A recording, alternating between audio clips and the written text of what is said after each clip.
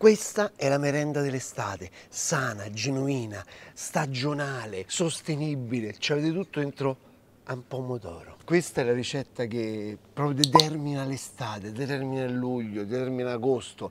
Questa ricetta è pazzesca e ve la farò in due versioni. Una che fa parte della cucina giudaico-romanesca, l'altra versione è quella di mia madre Fiorella, che quando non vuole accendere il forno li fa in padella. Pomodori a mezzo o pomodori in padella di mamma Fiorella. Ingredienti della mia versione: basilico, origano secco, pomodori casalino, aglio, guardate che aglio che c'è. Quando io dico buono, dico questo. Guardate, questa si vede che è qualità, un aglio di qualità. Però c'è ancora terra, guarda. Oh, c'è ancora la terra, bravissimo Mario. No, quell'aglio tutto quanto bello, pulito, lucido, più pulito di te. No, quello no, questo ci piace, a noi con lo zozzo di terra. Sale, zucchero, pepe e olio. Oh, sono due ingredienti in croce, metteceli buoni, perché sennò questo piatto non riesce. Compreso il pomodoro. Questo pomodoro si chiama Casalino, è un pomodoro delicatissimo che si ammacca facilmente e quindi poi si inacidisce pure. C'ha una pelle sottilissima, ma c'ha un sapore, signori miei, pazzesco. Leviamo il picciolo a tutti quanti, il verde, e lo taglia a metà. Si chiama a mezzo perché sono tagliati a metà. Con un cucchiaino piccolo, guarda, levi i semetti e un po' di polpa, vedi Mario? Così, ok? Vedi? Così. Vai, procedi col resto, dai. Soltanto i semetti e la polpa, dai, io intanto taglio gli altri. Vedete com'è fatto strano, com'è regolare, è un pomodoro stranissimo, però ha un sapore eccezionale. Questo fatevi, se voi potete, fatevi la passata, la conserva con questi pomodori adesso d'estate e vedrete, godrete come che, perché è pazzesco questo pomodoro. Non è un pomodoro che trovate facilmente. Perché non lo trovate facilmente? Perché è un pomodoro che non va bene per la grande distribuzione, perché subito si rovina, è un pomodoro che dura poco, non so quei pomodori finti, tondi così, perfetti, o con la buccia spessa così. No, questo è un pomodoro vero, è un pomodoro gustoso, è un pomodoro del territorio. Anche in Sicilia c'è e si chiama siccagno, assomiglia moltissimo, è tutto quanto un po' ricciato così. Però diciamo, dove vado a trovare questi pomodori Casalino? Dove vado a trovare? Voi potete fare una cosa che... questo già sta a mangiare. Che si fa? Sale, olio e tromagni. Perfetto, ok, olio, via. Allora, però le alternative quali so? Un San Marzano, un pomodoro lungo, è la stessa cosa. L'importante è un pomodoro maturo di luglio e agosto, che ha preso tutto quel sole, tutta quell'energia, tutto quel sapore, che quando poi te lo cucini diventa uno zucchero. Dovete cercare di levare i semi, così, vedete, levate anche un po' di liquido in questa maniera. Questo è un piatto pazzesco e poi ci potete fare 1000 utilizzi di questo pomodoro fatto in questa maniera. Rigiratelo così perde ancora un altro po' di acqua, così sarà bello asciutto, ci metterà meno tempo al forno. Mentre la versione che si può fare in padella è diversa. Stamattina mia madre l'ho chiamata sullo scooter e gli ho detto: mamma, sto andando a comprare i pomodori Casalino, mi dici come li fai? Perché come li fa lei in padella, ragazzi, da paura. Ti fa un po' sbruciacchiati, sono talmente buoni, li vorresti mettere dentro la tasca, capito? E ti vorresti portare via.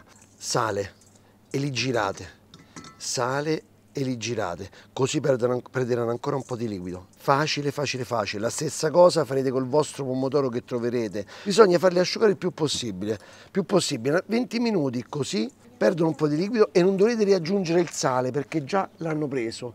Invece quelli che faremo in padella alla mamma Fiorella sono diversi. Questo è un piatto per tutti quelli vegani, vegetariani, per quelli che con sto caldo non vogliono mangiare tanto e vogliono mangiare qualche ricco di sali minerali, licopene, tutto ci sta. È un piatto unico, una bontà. Te ci fai la pasta, tu metti in mezzo al pane, mo lo decidiamo. Questo è il passaggio dei pomodori a mezzo al forno. Invece quelli in padella li faremo in quest'altra maniera. Qua è il giorno proprio che l'olio proprio devi stare a guardare quanto ne consumi, perché ci va.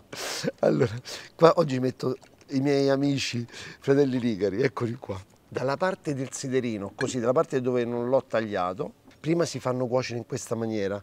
Mia madre dice: fallo partire piano piano. Poi un po' di sale, perché questi non li abbiamo svuotati al liquido, vi ricordate? E infatti questi qua sono più succosi, dei pomodori a mezzo. Questa è una versione differente.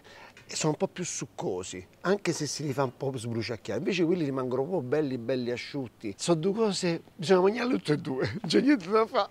Io quando vado in giro, mamma mia, dove sto, se trovo, soprattutto nei periodi estivi o a maggio quando si raccoglie quello fresco, lo compro ovunque perché mi piace avere aglio un po' da tutte quante le parti e noi abbiamo veramente degli agli pazzeschi. Questo lo riconoscete che aglio è? È l'aglio rosso di Sulmona. Guardate, tiè, guardate che spettacolo, buono, Perché bello. c'è i capelli ancora? Amore, qual è la radice? Peliamo. Di solito mia madre lo taglia a pezzettini, lo aglio e lo mette. E lo facciamo nella stessa maniera. Voglio fare la ricetta come fa lei. È una stupidaggine fare questa ricetta, dove soltanto stare attenti ai piccoli dettagli. Io ci metto personalmente, mamma scusami, anche un po' d'origano secco, ma ve lo dico sempre, l'origano deve essere comprato a mazzi. Quindi origano, il basilico, mettetecelo, adesso è un'apoteosi di profumi, di gusti, di sapori. Ma ci ho messo il sale, non mi ricordo. Pepe, sale, qui ci posso mettere il sale perché sono diversi da quelli a mezzo. E poi il basilico, il fuoco è a metà, quindi non è fortissimo. Dopo un po' lo alziamo, ok? Il profumo è inebriante. Voi direte, ma di che stai a parlare? Ma che stai a parlare di un piatto stellato? No, sto parlando di una bontà vera. Di mangiate questa cosa e senti la terra, il sole, l'estate. È un'esplosione di gusto pazzesco. È il pomodoro, vero, nel periodo giusto, luglio-agosto. Cosa fondamentale, la padella, antiaderente di quello buono, che non ti rimane tutto appiccicato, perché qua vai a sfiorare, a bruciarli, devi arrivare a quel momento che sono quasi bruciati, ma non del tutto. Dici, ma che vuol dire? Te lo faccio vedere. Sono passati 20 minuti e adesso andiamo a fare i pomodori a mezzo al forno. Mettiamo pomodori, scegliete una bella teglia, colorata, divertente, capito? Così la portate direttamente a tavola così. Guarda, così. Questi mano a mano che si cuociono si rimpiccioliscono. Cosa? Quelli? Eh sì, amore, perdono l'umidità, no? Qui la ricetta dice mettici un po' di zucchero, quella dei pomodori a mezzo. Poco, poco, poco, così. Anche qui l'aglio allo stesso modo, vai, pezzettini, così. Poi io ci metto il basilico. Nella ricetta, quella originale, ho visto, ci sono varie versioni, chi non ci mette nessun aroma, soltanto l'aglio. Io ce lo metto il basilico, così. Io ci metto pure un po' d'origano. Li voglio proprio che mi esplodono. Ah, quel gusto meraviglioso, vai, così. Ce ne fame, Mario? Ora ti faccio fare oggi colazione con questi.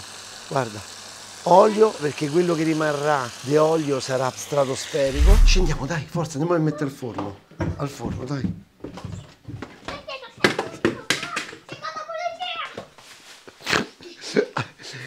190 gradi con il forno statico, sopra e sotto, così. Bello. Vai.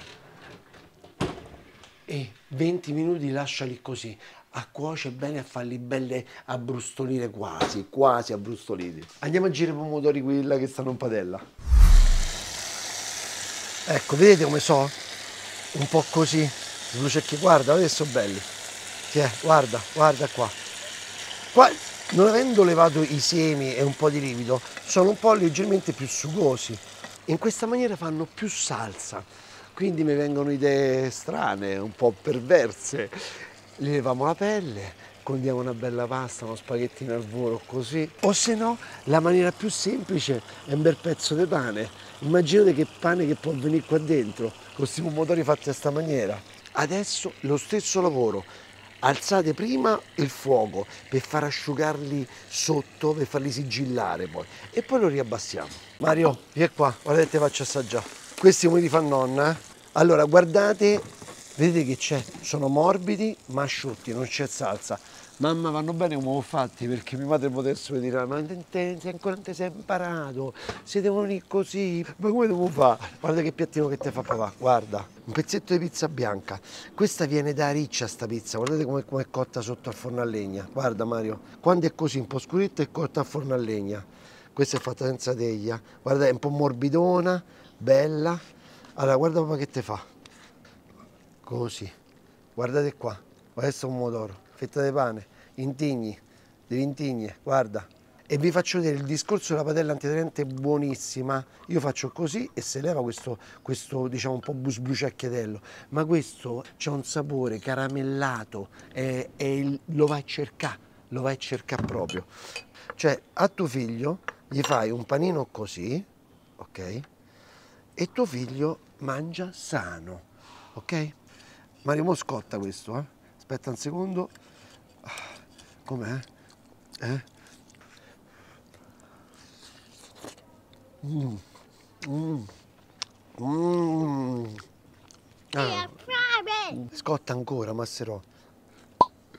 È strepitoso, una merenda pazzesca, pazzesca, ricca di salute, ricca di natura, ricca di tutto. Vai, forza.